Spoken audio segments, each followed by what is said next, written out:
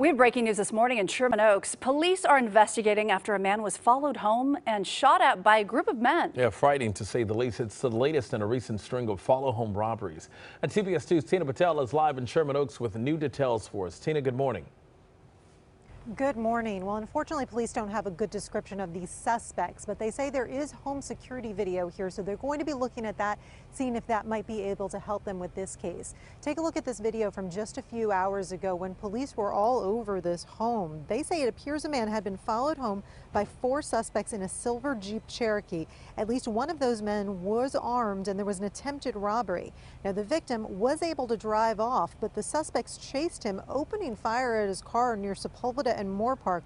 Fortunately, he was not injured and he was able to flag a CHP officer for help. Police don't know yet why this particular man may have been targeted, but they say there has been an increase in these kinds of crimes, and this is the warning they're giving to everyone. People need to be aware of their surroundings, especially leaving nightclubs, restaurants, and what have you. And it seems that the suspects are targeting individuals that either have expensive jewelry, expensive cars, and things of that nature.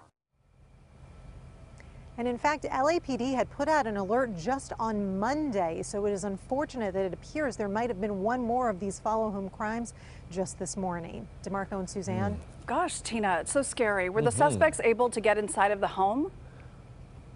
No, that is good, and police say they did check the home, checked all the around the property just to make sure.